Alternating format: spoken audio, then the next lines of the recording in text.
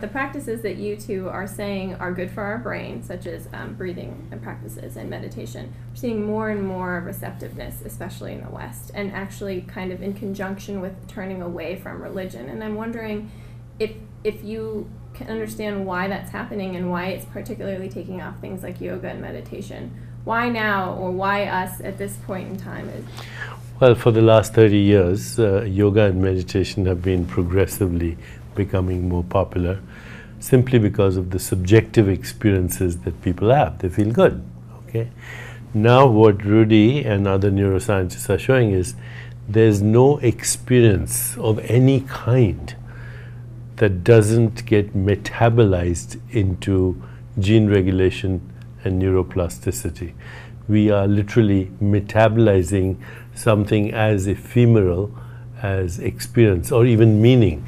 If somebody says to me, I love you, and I'm in love with them, I suddenly feel great, and I make things like oxytocin and dopamine, serotonin, opiates.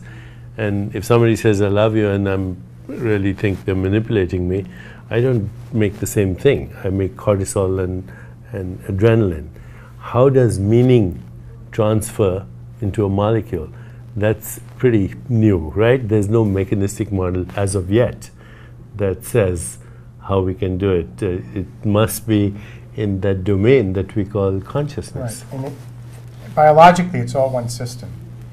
Every experience will cause chemical changes in your body and in your brain. And those chemical changes will then cause genetic changes. And if those genetic changes occur often enough and with persistence, that can lead to modification of those genes, such that they react the same way in the future because they've been trained, they've been conditioned.